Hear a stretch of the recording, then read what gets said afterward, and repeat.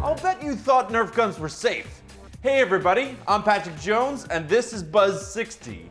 Apparently you can make them very dangerous. A man named Rob Flickenger converted a plain old Nerf gun into a 20,000 volt Tesla gun. Kinda looks like a handheld version of the weapon the aliens used in Independence Day. So let's hope if this one falls into the wrong hands that Randy Quaid is still willing to dive in front of it. Rob says it's based off the Tesla gun from the graphic novel, The Five Fists of Science. I don't care what it's from, it should probably be confiscated. But the scariest part is how he outlines how you can build your own trip to the emergency room machine. Complete with warnings, of course. But hey, maybe it's a good thing we have more than one of these. You never know when this guy could show up.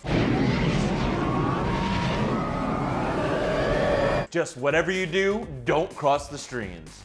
Buzz 60, now you know, pass it on.